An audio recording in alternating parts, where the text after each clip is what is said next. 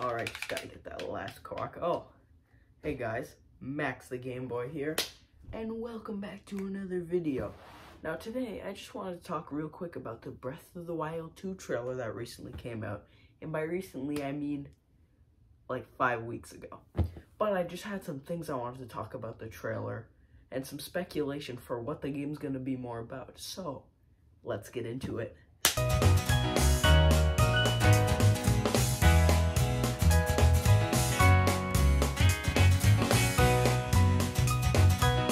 Now first, I'm gonna play me reacting to the Breath of the Wild 2 trailer. Although I've already seen it, I'll still talk about some of the things.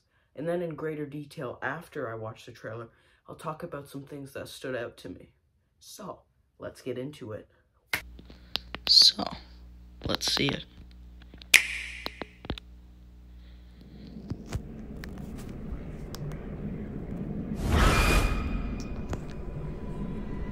Link getting attacked.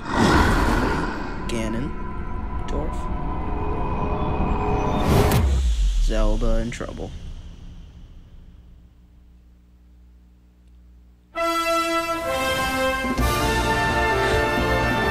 I still am baffled by this. I just cannot wait for this game to come out. Link's sporting the new haircut, liking it. Along with that hand thing going on, like Astro. New enemy. New Stone Talus version of it. The Botw's also a pose. Very interesting version of the classic attacks we're used to. Another interesting form of power I've never seen before. Breath of the Wild. More reverse music.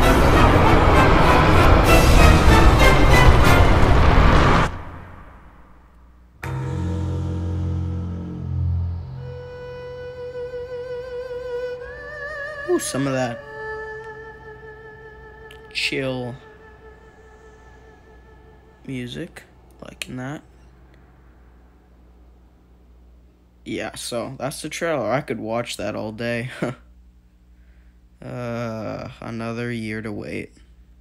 Now, the main takeaway and my main theory about this Breath of the Wild 2 trailer, or at least what I believe is how it's going to be involved in the new game, has to do with all the reversed stuff in the trailer. So there's kind of two main reverse components in this trailer. The music and some of the new powers Link has. This clip shows Link using new powers / runes. Notice anything interesting about them?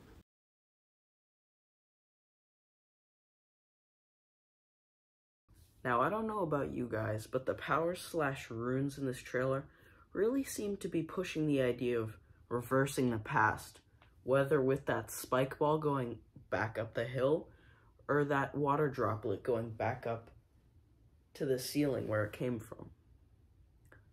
Now, considering that Nintendo has always kind of had time travel involved with Zelda, whether with the Ocarina of Time, Majora's Mask with time travel always being present, and even with time shift stones in Skyward Sword, where time is reverted back to the original in a desert, making it more of a grassy landscape.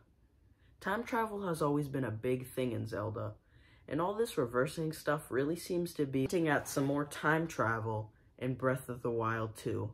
Now, considering all this reversing stuff going on, I think we're going to be traveling back.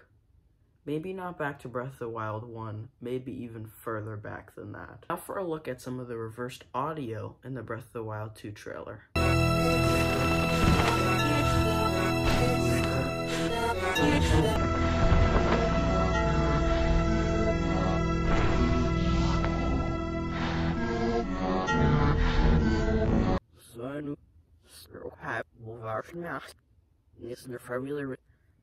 Tells me sort of why he lives in the thoughts.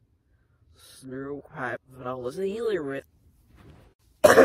Sorry, allergies. Anyway, now that is definitely reverse audio, right? Again, hinting into the going back, reversing, going back to the past. The whole time travel thing is to me, getting hinted at a lot in this trailer. And if you're wondering what this reversed audio actually means, there's a video in the description that explains it really well and puts more stuff into this theory together.